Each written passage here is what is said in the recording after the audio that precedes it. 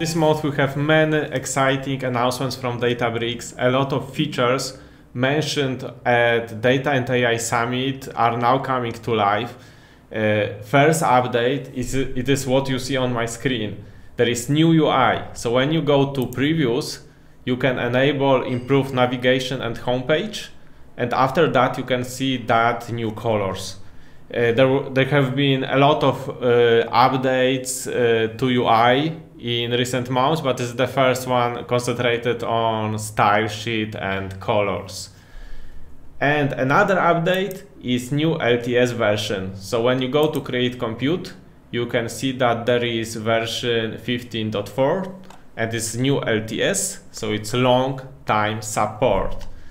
That version includes a lot of performance improvements, but my favorite update is when you scroll down, you can see that there is enable uniform iceberg using alter tables. So what does it mean?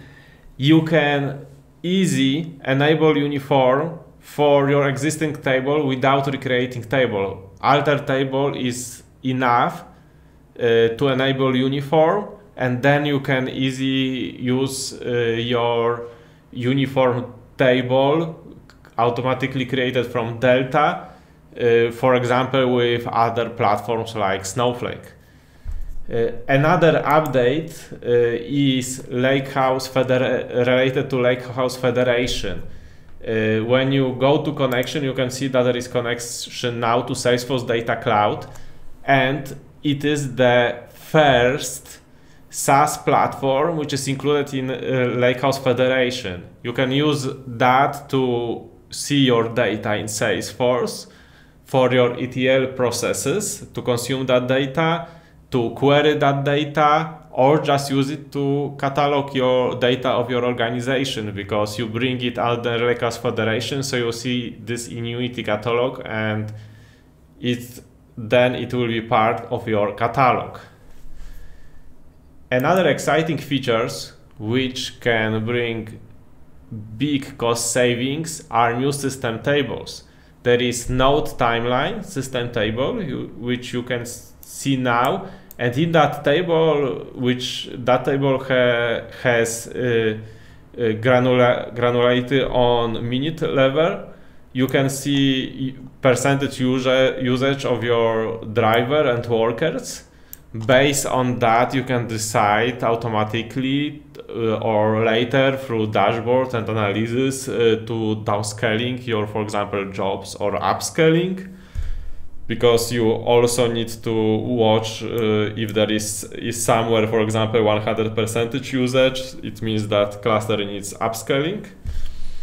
Another table is related to SQL Warehouse. It's a history table. Now you can see the list of all queries in your SQL Warehouse. Based on that, you can make decisions, for example, to upscale or downscale your SQL Warehouse, or, for example, analyze who is using it. Another exciting feature is new open source model, which has great scores. The model is LLaMA. There are two versions of it, and I really recommend to use it. It is really great, yes. And what you can see is that now it includes function calling. So this is this Unity catalog function which you can embed in LLM and trigger custom action based on some behavior. There is no month about updates related to generative AI, so this is for this month. And another update is relating sharing data. You can now Delta share tables with primary keys, foreign keys, and also liquid clustering. But I think the most important is this primary and foreign key, because you can share whole your data model, yes, and someone is consuming and see all relation your data through primary and foreign keys. Another update is generally a little bit of serverless. So when you create new job, you can in compute just select serverless, and believe me, it's really great, especially for small tasks, because the startup time is in milliseconds and not in few minutes, like for normal compute. So it also can generate really big cost savings, especially for that small tasks. You can use it for everything. I think it's a good approach is to compare the costs. So you need to remember that there is one version of serverless only. So maybe when you need use a lot of libraries, then it's better to use own cluster. But for small tasks, which for example I have some small jobs which do manipulation on system tables, then that serverless is great option for that.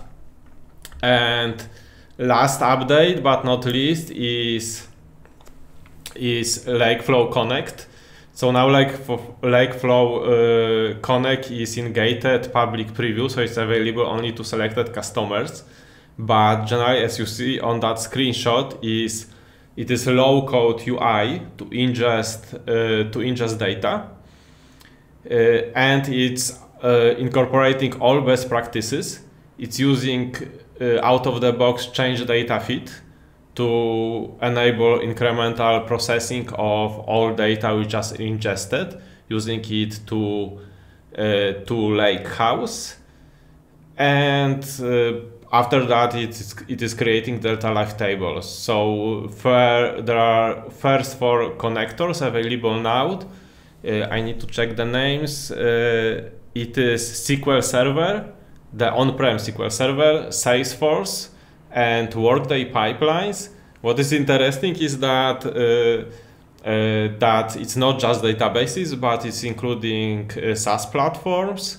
And there are announcements that soon there will be few other ones. So in coming weeks or months, the ServiceNow, Google Analytics, SharePoint, PostgreSQL will be also added there. So a lot of exciting announcements in recent weeks. I look forward for more details about Lakeflow in the coming months. And thank you for watching. Please remember to subscribe to our channel. If you have any question, leave them in the comments below. Thank you and goodbye.